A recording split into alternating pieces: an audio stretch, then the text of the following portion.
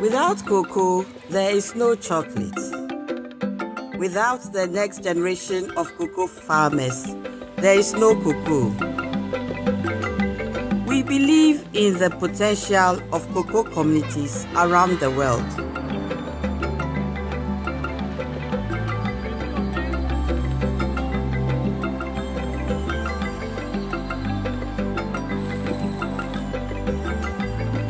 We are committed to working directly with farmers.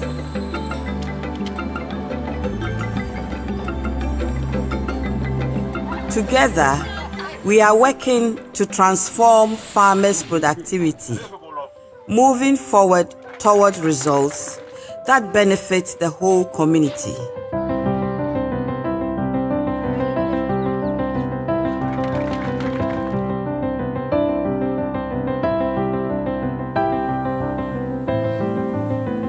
We provide knowledge and skills to improve cocoa families' livelihoods and opportunities.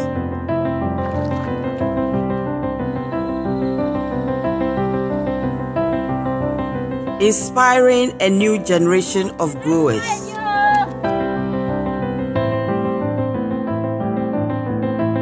Cocoa Life, transforming the lives of cocoa farming families and their communities to build a better future.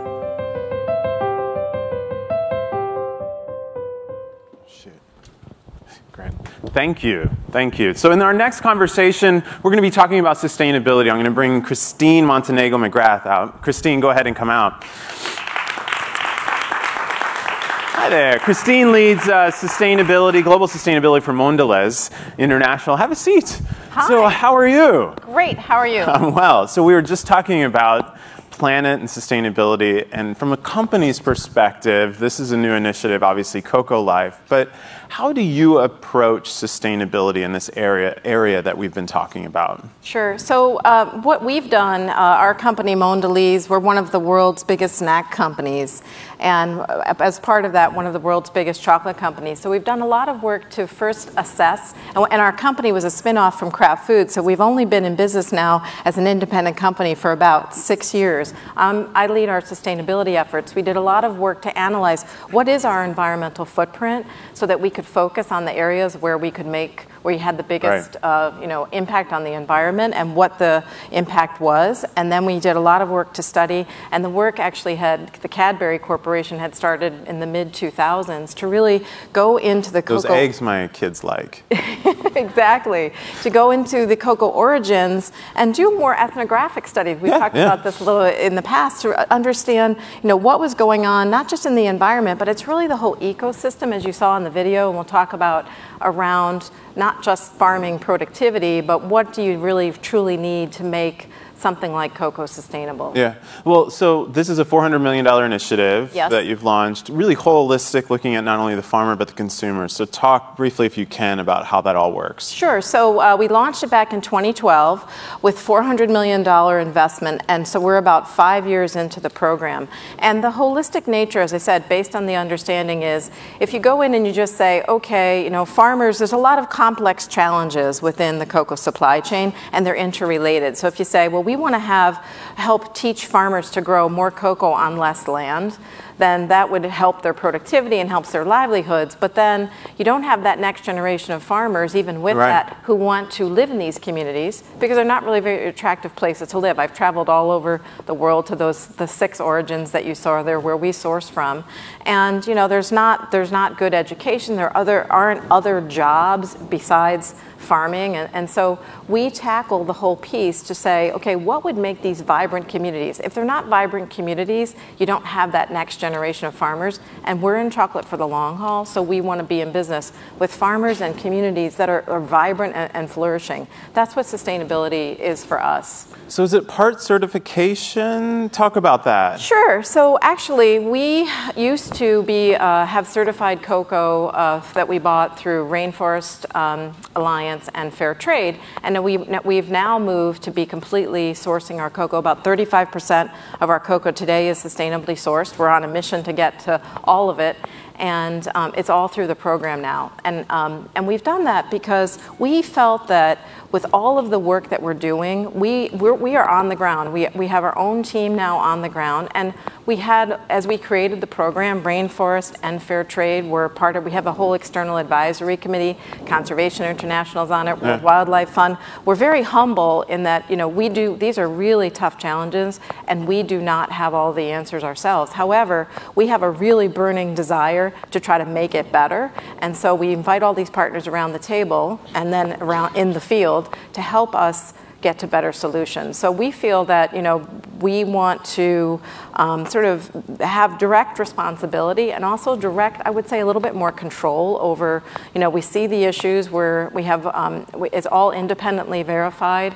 In fact, to make sure that the farmers are getting the premiums they need to be paid and that we're having the impact that we want. In fact, a FlowCert, which is a division of Fair Trade, are the people that do the verification for us. Fair Trade is now an implementing partner. So we've gone from being just a buyer, and it really was more of a transactional, distant relationship.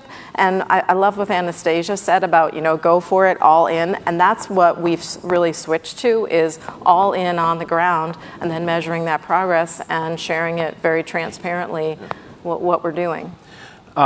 It's important that we probably talk about a couple challenges. Because it's very difficult, sure. Yeah, yes. So the first one, let's talk about deforestation as it relates to cocoa. So we use a lot of cocoa in the world as well. So how are you addressing that issue? Yes, so absolutely. We have 5 pillars that we focus on, and environment is one of them and has been since 2012. So when we did the environmental footprint, and we see that the biggest, for us as a company, the single biggest contribution to environmental impact is from raw materials, cocoa #1, because we buy so much of it, and that deforestation was the biggest single driver. So it was like we went all in to say, what are we going to do about it? So we have a comprehensive program. We're partnering with governments, partnering with NGOs and our suppliers to distribute. We've distributed now about 6 million cocoa seedlings. So part of the challenge is farming productivity is low for these farmers. So and so are their incomes. So they're trying to have a better livelihood. So they cut down trees and clear forests to try to graft something off of a cocoa tree and plant a new seedling. So, but the productivity continues to be low. So you're not really solving the problem. It just continues to be pervasive. So we've distributed millions of these cocoa seedlings as well as economic shade trees. So what does that mean? Well, the effects of climate change is in the origins where we grow, West Africa, Ghana, and Cote d'Ivoire. It's getting hotter, and you heard Anastasia talk about that as well. The world's getting hotter, so the economic shade trees, they're called that because they provide shade and cover for these little cocoa seedlings so they can grow up better, and they also are ways for the farmers to be able to make more money. So the other thing that we've done in this whole deforestation thing is really help to be a catalyst for change across the industry. So I'm on the board of World Cocoa Foundation. We have a whole, we're focused on cocoa sustainability with all of the big chocolate companies and all of our suppliers. And so we've been working now with the governments of Cote d'Ivoire and Ghana on a cocoa and forest initiative that we launched earlier in the year, late last year.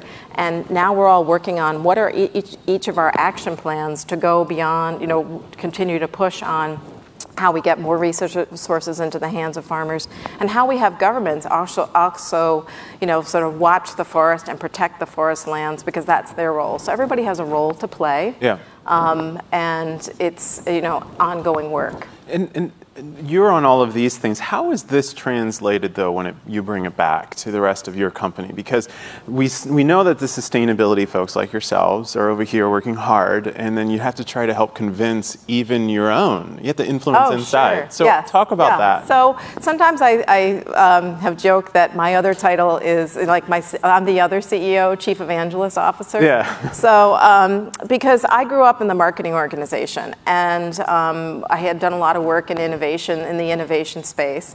And so at the time they said, why don't you go work on sustainability and see if you can figure out a connection, because we know consumers want to know what's going on with our brands and want to know what's going on. So could you make that connection with the brands? So I embarked on this new white space of sustainability. And the first time I went to Ghana, I really was blown away. It was one of the first things that I did as the chief, in my role. And I was blown away because I, as a marketing person, I was creating new products and advertising campaigns and everything's lovely. And you go to procurement and you say, here's my volume forecast, and magically all the stuff appears at the plants and we make all the products and everything's great. It just happens. And it just happens, right? And I had visited many plants. So what I did was I took tons of pictures, I put together a whole presentation and went back to the heads of our chocolate business and said, you have no idea, because I'm one of them, right? Like, guys, I am lifting the curtain for you to see what is going on, and we thought, because we were buying certified cocoa, we thought we were fine, but really getting down on the ground and bringing that back to the business. And I'll tell you, now we're 5 years in, and there's so much pride and excitement within the company. Every October, we have joy ambassadors that we send to principally Ghana, and they're employees from different parts of our company, about 15 a year. They're specially chosen, sort of the younger, like more junior folks in the company, not necessarily chronologically younger, but more junior folks in the company, and they go down for 2 weeks, and they live and breathe and work with the communities, and they help them on, they help them with the harvest of the cocoa, but they also help them on their business plans for other businesses they're creating, etc. They help them, part of what we teach, women is a big focus, but leadership skills and how to present, to their local governments to get more funding for and get some of the legislation and things that they want passed. So comprehensive program, but so it's pretty exciting. But that's just an example of it's an ongoing conversation, right, about making sure that people understand and have that transparency internally to know what's going on. All right, so I cannot have you leave here unless we talk about plastic. We're sure, yeah, I heard that, and I was like, I think that's some a hot questions topic are going to come at me like, Derek, you're too softball on this one here. Nope. So, how are you because there's a lot of plastic in your products, packaging and so on. So talk about it from your lens. I'd love to hear how you're approaching this. Absolutely. So packaging is one of our key focus areas in sustainability. It has been for many years. And so one thing that we have done very successfully is to continue to design our packaging to use less of it. And we have a goal to 2020, 65,000 tons of packaging overall, and we're about 56 million tons so far. So not bad, so we're doing pretty well. So that's using less. The other thing to understand about our packaging is that about 95% of it today is recyclable, and what we're focused on is that last 5%, but that last 5% is tough, and we're working hard at it. And what it is if you think about the candy wrapper with the little film, right, there's some layers in there that help protect the food and keep it, the products, and keep it fresh.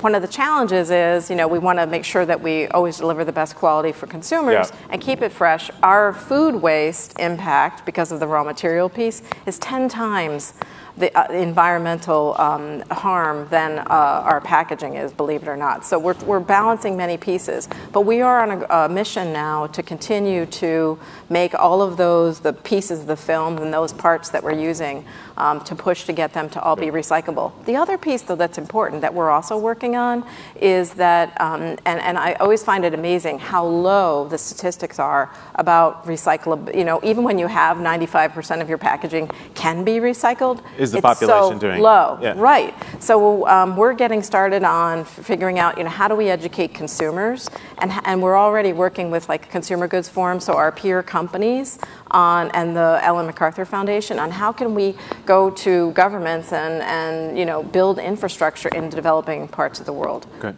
Well, thank you. Thank I you. appreciate it. Thank you. Thank you. Thank you. Go ahead and do that. Well, I'm going to